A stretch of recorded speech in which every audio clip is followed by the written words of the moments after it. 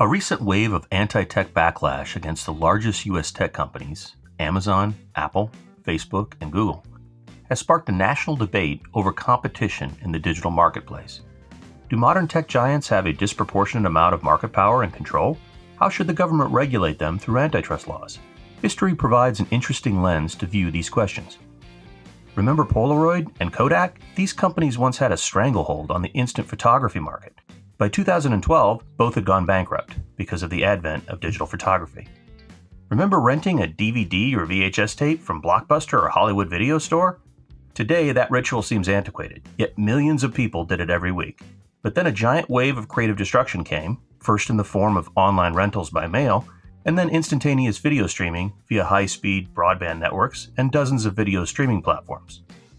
Just a decade ago, the smartphone sector was ruled by big dogs like Motorola, Nokia, Palm, and BlackBerry.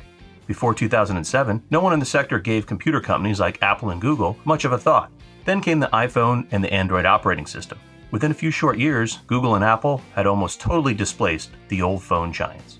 Similarly, in early 2000s, supposedly unassailable digital platforms like AOL and MySpace could not stop their markets from being quickly devoured by newer social media platforms. These once mighty tech firms could not avoid joining what the New York Times once called the Hall of Fallen Giants.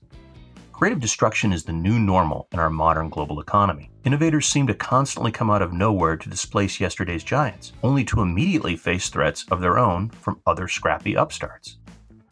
To survive, even the most successful companies have to be willing to quickly dispense with yesterday's winning business plan before it is obliterated by the steamroller of relentless technological change and rapidly shifting consumer demand. Surprises are always right around the corner. Therefore, many argue that antitrust should not be premised on static thinking about past or even present markets. No one can predict the future. The giants of today could soon join the Blockbusters and MySpaces of yesterday. Policymakers should craft regulations with care and humility. Is the market or are regulators better at displacing entrenched interests and anti-competitive practices? How can antitrust laws balance solving today's competitiveness problems with creating possibility for more innovation in the future?